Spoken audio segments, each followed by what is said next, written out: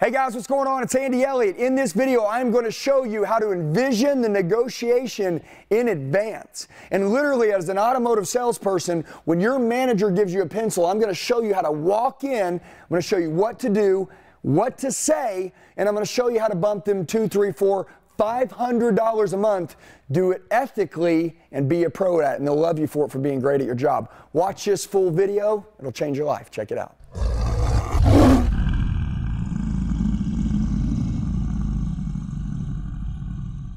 All right, guys, so here we go. This is a video right here that a lot of people don't understand. Now, by the way, I'm going to walk you through a process of what being an amateur looks like, and then I'm going to show you what winners do. So number one, I want you to grab a pen, grab a piece of paper. Clearly, this whiteboard is going to be my blank piece of paper or is going to be my worksheet, okay? If I'm a salesman, my manager just gave me a proposal or a pencil of some numbers. It would say like $599 a month. It would have a down payment of $2,000 down. It might have a sell price of $38,000. It would have maybe a trade-in value of $7,000. And maybe it even has an interest rate and a term, okay? Now, based off these numbers, whatever you're given, I'm not going to get into that. Your job is to go in and say, hey, Mr. or Mrs. Customers, I've got some options A, B, and C. Which one would you like to do? And your job is to do what? Come out with a signature, okay, on either A, B, or C. Does that make sense? Now, listen to me. There's four types of salespeople, right? You got order takers and tour guides. Okay, we know who they are. They're handing out business cards. They ain't closing nobody. You got salespeople. They're good at selling. They can't close the dang screen door. Okay, no big deal. We're going to teach you to close. Hey guys, what's going on? It's Andy. A lot of you leave comments telling me that you need help. Do me a favor. I'm going to tell you the best way to get a hold of me. Shoot me a text message right now, 918-210-0254. 918-210-0254. I'll help you with whatever you need. I got your back for life. Let's get back to the video. Then you got closers. What do closers do? Well, closers close, which means, hey, Andy, I know you don't want to do the $599. Could you do $450? And then they come out with the commitment at $450, which means they negotiated down. So we'll say, oh, dude, good job closing your deal, but you negotiated down. We'll call you a closer, but you didn't close it for all the money. And then you got master closers.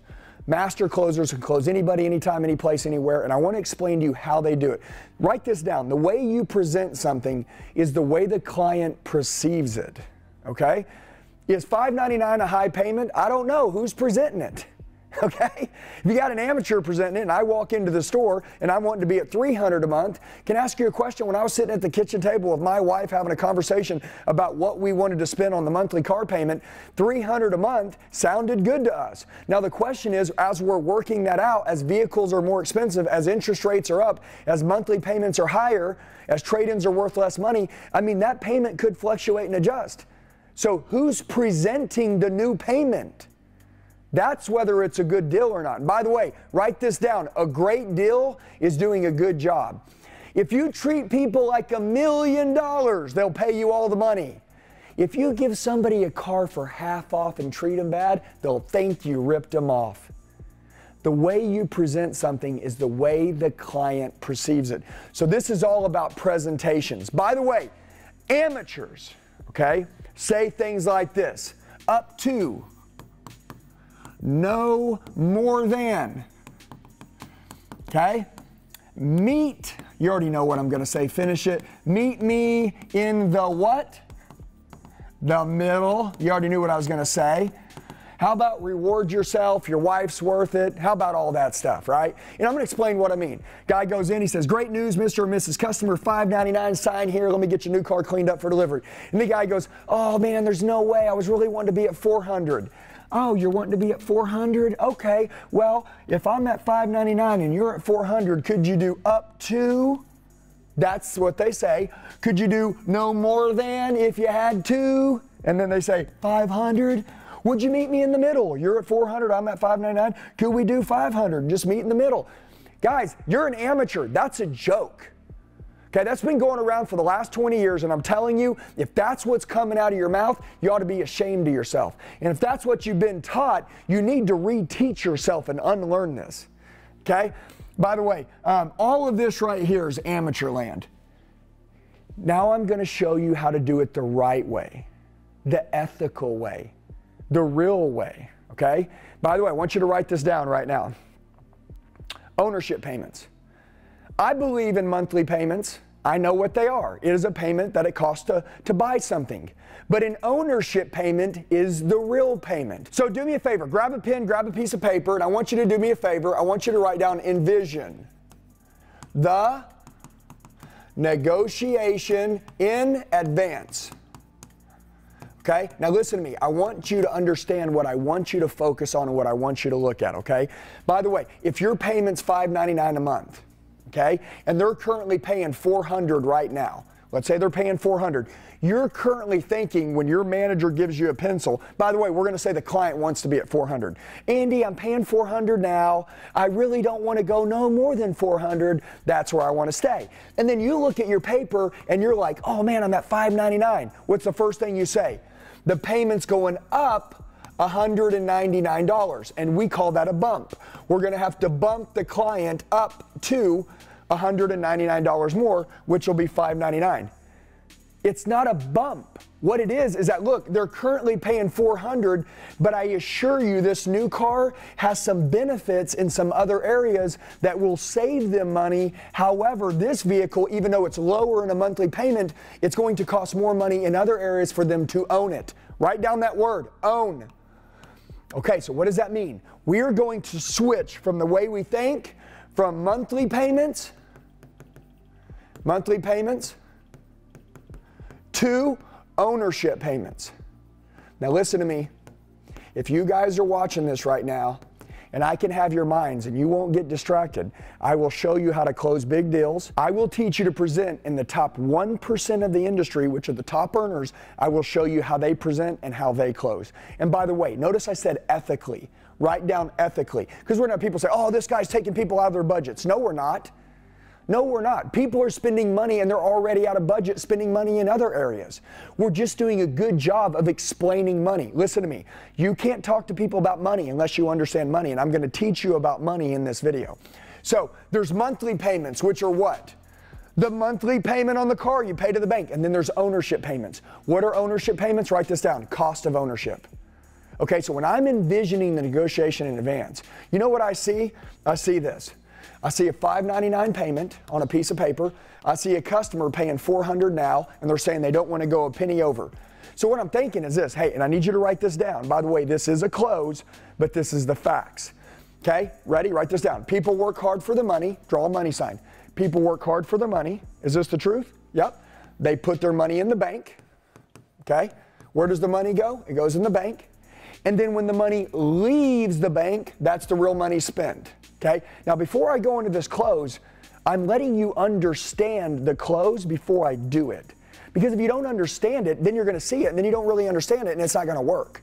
Remember, there's what you say, how you say it, and do you believe in what you're saying. In order for you to say what I'm about to teach you, you're going to need to believe it. Okay? Work hard for your money. You put your money in the bank. When the money leaves the bank, okay, that's the real money spent. Where does money get spent? Number one, on a monthly payment, right? That goes to the bank. That is one form of money. Number two, does it go in gas? Does these people have to slide a card every week to go to the gas station? Yes. What about maintenance? Huh? Do they got to spend money in maintenance? If their car breaks down right now, or their air conditioner stopped working, or a heater core goes out, or a fuel pump goes out, do they have to pay for that? Abso-freaking-lutely. What about insurance?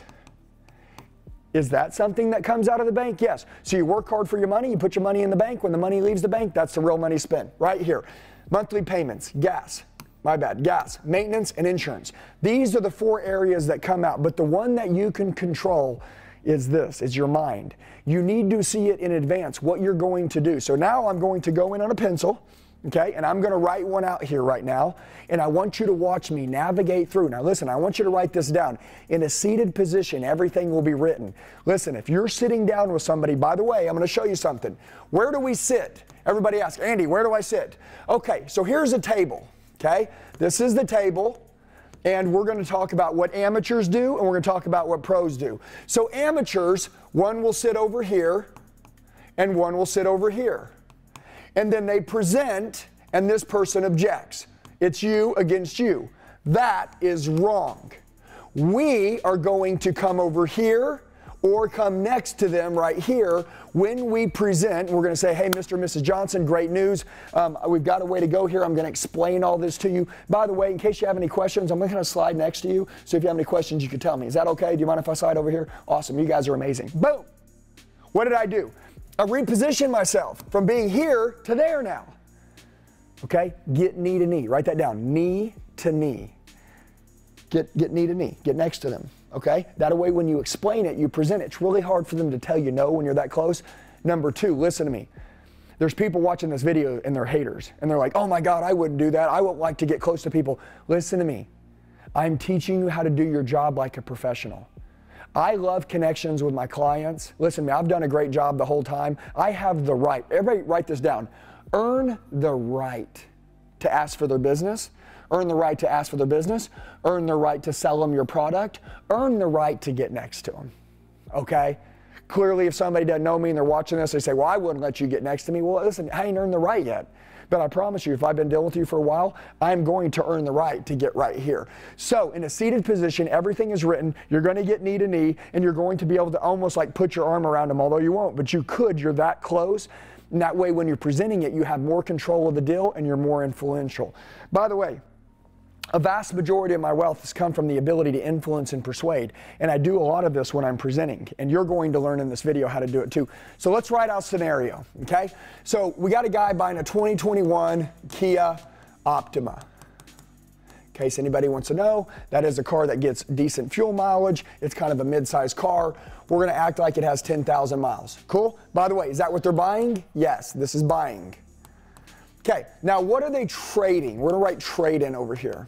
Okay, they're trading a 2012 Honda Pilot. That's a mid-size SUV. We're going to say it has 80,000 miles. Cool? Now look, that's pretty low miles for a 2012, isn't it? Yeah, that's a nice car. That right there is a 2021. It's a sedan, which means what? You're looking at some things right now. Okay, it's got 10,000 miles, it's got less miles. What do we know? Let's just talk about what we know. Is this vehicle right here still under warranty? Yes or no? Yes, it is. Is this vehicle still under warranty?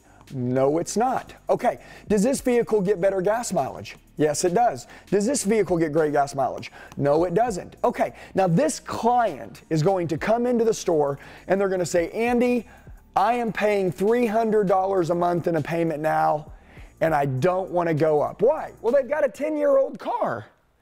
And they're like, I want to be at $300. But now watch this. Our payment is going to be $600 a month. Is it double? Yes. Well, when you're looking at the payment to the payment, an amateur salesman, everybody say amateur. Amateur salesman goes, oh, they're going up $300 a month. No, they're not. They're not going. They're paying $300 now, plus more money in gas, plus they got to pay when they maintenance their car. Do you feel me? That's $300. So how much are they really paying? They're really paying more, okay? So I want you to understand how to get a leverage in negotiation. So right now, the pencil is going to be, we need $600. Where's the client at? $300. And they say they don't want to go a penny more. Can I ask you a question? How much money is the bump? $300. Would you like to lessen that gap? Yes? Let me give you some ways to do it, okay? Everybody write down Benjamin Franklin. This is the close. Now we know what car you're buying, right? We know what car they're trading, and we know what the monthly payment we need to achieve is $600. I'm gonna act like this is a pencil. Hey, Mr. and Mrs. Customer, got great news. Right now, we can get your car cleaned up and delivery and put it in your driveway for $600 a month. We're gonna pay off your old vehicle. Obviously, I'd go over any other numbers that are on the piece of paper, and then I'd say, sign right here, let me get your new car cleaned up for delivery. By the way, I forgot to ask you, when did you wanna set your first payment due? Towards the beginning of the month, the middle of the month? What's gonna work best for you and your family? They say, Andy, I can't afford $600. What are we gonna say? Everybody say this, say, stop. We're gonna write down, I totally understand. Let me show you how affordable your new vehicle is. Dang, man. And then I'm gonna show you what to do. Write it down, I totally understand. Let me show you how affordable your new vehicle is. What am I gonna do? I'm gonna flip the paper over right now. Flip the paper over. When I flip the paper over, what am I going to do? Benjamin Franklin. Okay, so you guys don't know this. We're gonna draw a cross down the piece of paper, just like this. You ready? We will always write old car over here. On this side, we will write new car. Okay? Are you ready to go to work? I want you to write the current payment they're currently paying now, and I want you to write the monthly payment on the new vehicle. Are you ready? Now, remember this. People work hard for the money, put the money in the bank. When the money leaves the bank, that's the real money spent. What is the number one thing that they will be spending on every week and most frequently? Maintenance, gas, gas. So we'll start out with fuel. Okay, you ready? Hey, I totally understand right here, Mr. and Mrs. Customer, this is your old car, you're currently paying $300. Let me show you how affordable your new vehicle is. Your new car, you're paying $600 right now. Now, Mr. and Mrs. Customer, obviously, you do get money on fuel every single week to drive your 2012 Honda Pilot. How much money roughly, does everybody say ballpark, roughly, how much money roughly do you spend a week in gas? Ballpark. Don't ask miles per gallon. Don't say how far do you drive.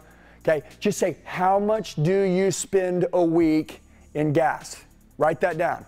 Mr. and Mrs. Customer, roughly how much you spend a week in gas? Andy, I don't know. No, just roughly, guys. If you had to guess, what do you think it would be? They say, we spend $75 a week right now, which sounds about right for a 2012 Honda Pilot. I say, okay, cool, no problem. $75 a week. What did we say? In a seated position, everything is written. $75 a week in gas times 4 weeks in a month. That's roughly $300 a month in gas right now to drive your older vehicle. Now, if I take the monthly payment, the $300 a month that you pay to the bank in your payment, right? I'm not the best at math, but $300 for gas and $300 a monthly payment is $600 a month to own. Does that make sense? Watch. Ready? Everybody listen to me. Mr. and Mrs. Customer, even if you didn't buy my new vehicle today, wouldn't we agree with your old car it's costing about $600 a month to own? Absolutely. Now, Mr. and Mrs. Customer, with the new vehicle, wouldn't you agree? Better gas mileage, less money spent? Yeah, we would. Okay, cool. You're spending $75 a week now in gas. Guess what? On the new vehicle, that's going to get cut in half. It's very simple. $30 a week in gas, use 40, whatever. $40 a week in gas, guess what? 4 weeks in a month, that's $160 a month in gas. That's how much it's going to cost to drive your new vehicle for fuel a month. I'm also going to take the $600 payment that you're going to be making to the bank. And what does that show me? That shows $760 a month is how much it's going to cost between the ownership of gas and the monthly payment. Now, I'm not the best at math, Mr. and Mrs. Customer, but watch this.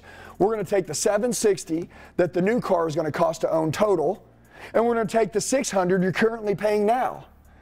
And what is that? That shows me that this new vehicle is about $160 more than what your old car is costing. But it's not. Why? What's the second thing we're going to talk about? Remember this? You work hard for your money. You put your money in the bank. When the money leaves the bank, that's real money spent. What did we cover? We covered gas. Remember that? We just covered that. We got the payment now. What are we going to do over here? Maintenance. Okay. Let's get to it. Okay. Mr. and Mrs. Customer, it looks like it's about $160 more than what you're prepared to pay, but it's actually not, Mrs. Johnson. You know why? Because right now on your older vehicle, it's a 2012 Honda Pilot with 85,000 miles, and guess what? If something was to break, it would cost you money. If we go to Edmunds.com right now, watch this. Everybody write that down, Edmunds.com. One of the most trusted sites in the world for automotive consumers. I bet Edmunds.com would probably tell you that that car would cost about $3,000 to $4,000 a year to maintain with all maintenance and upkeep. Go look it up. Go look up any car on Edmunds.com. I used to look it up every single time before I did a presentation because guess what? I would just get my information from Google. She's our mother. She never lies. And it's right there on Edmunds.com, the trusted site. And then I would have that number. And I would even tell them, go to Edmunds.com. It's even going to have a higher number than what I'm telling you. But by the way, let's do some simple math. Can you do me a favor? How much money do you need? $160. Okay? I'm going to tell you something real quick. The national average, what it costs to own per year in maintenance, probably a 10-year-old SUV, is at least $2,400 a year. At least, and I bet it's double that. But we're going to say it's 24, so I'm going to go into the close. Are you ready? So, Mr. and Mrs. Customer, I'm going to take the $760 a month that you're currently going to be paying on your new vehicle with gas and payment, and then I'm going to take the $600 you're currently paying now on your old car, which even if you didn't buy mine, it would cost you $600 a month between gas and payment, and I'm going to take the $760 from the $600, and it shows me the new vehicle is about $169 more, or $160 more than what you're wanting to pay. But actually, it's not, Mr. and Mrs. Johnson. You know why? because the vehicle doesn't have a warranty on it. Your 2012 Honda Pilot, the national average, what it costs to maintain a vehicle that's currently out of warranty is about $2,400 a year. Let me explain so you understand. You have to sell it now. Mr. and Mrs. Customer, this is a timeline of a year. This is from January, this is all the way to December. Let's say you're driving down the road right here, and let's say in February, right, fuel pump goes out. Guess what? Let's say it costs $1,200. Well, if you don't have a warranty and it doesn't cover that part, who's going to be paying for it? You are. Well, if you spend the $1,200, and then you know how used cars are, right? You drive 10 months, nothing happens. Look how happy you are, Mrs. and Mrs. Johnson. You have the best day of your life. Then November, guess what happens? Heater core goes out. We got to fix it. We got to have a heater working in the car. Costs $1,200. $1,200 and $1,200 is $2,400 for the year. Since we're talking about a maintenance payment, guess what?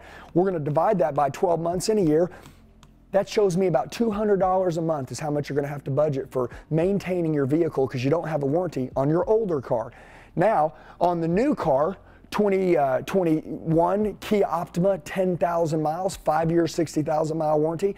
If you're driving down the road and something breaks, it's going to be paid for. It's not going to cost you any money. You're going to pull it into service drive and they're going to fix it, and guess what? You're handled. So on your new vehicle over here, on your new vehicle, it's going to cost $0 to maintenance, and on your used one, it's going to cost $200.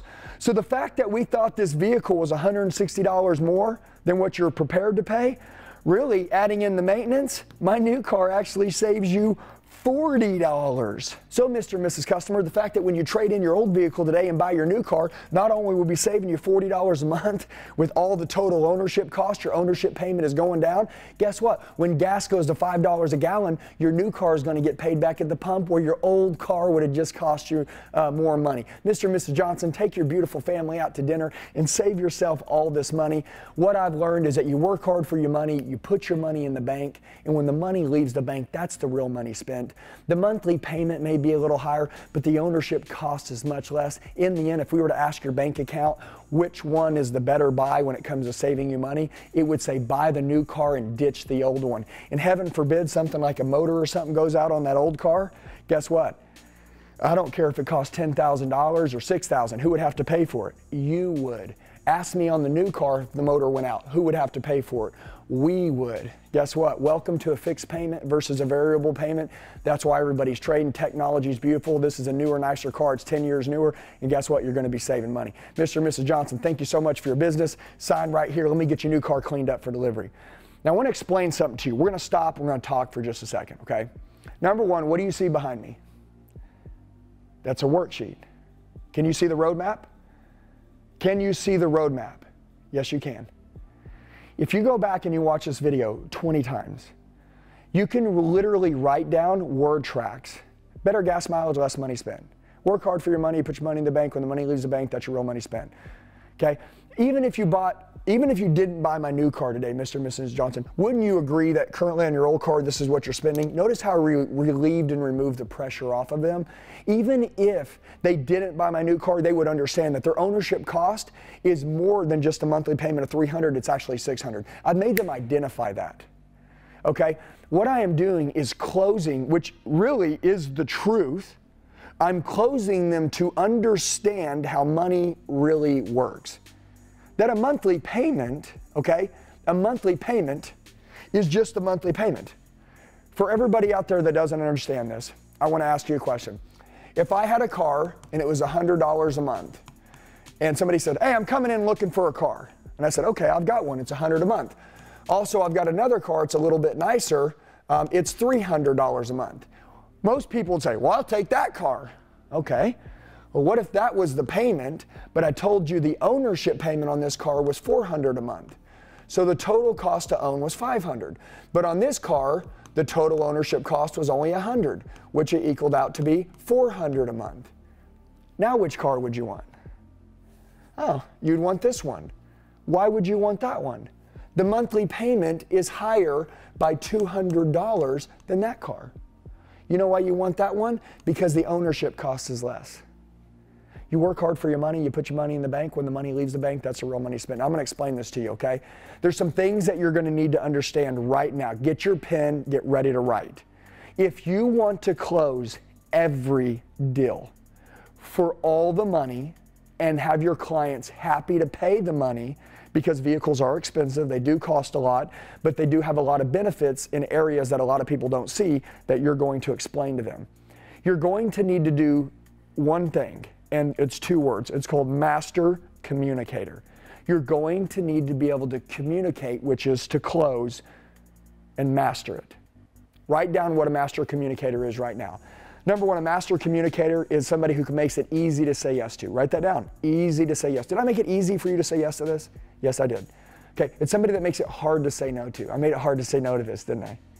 Okay, write that down. Also, number 3, make it the customer's idea every single time. I know one thing for sure, when my wife makes something my idea, I love to do it.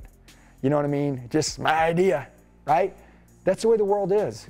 And as crazy as it sounds, that's why salespeople have the greatest job in the industry.